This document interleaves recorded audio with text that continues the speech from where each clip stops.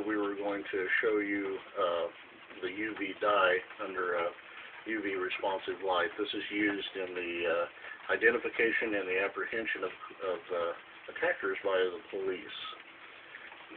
Once this is on you, it's kind of hard to get off, and the criminals are not aware that they have it on them. Okay, I'm going to give a little spray here. And then turn the black light on. You see that white spot right there? Under normal light, it just looks kind of wet.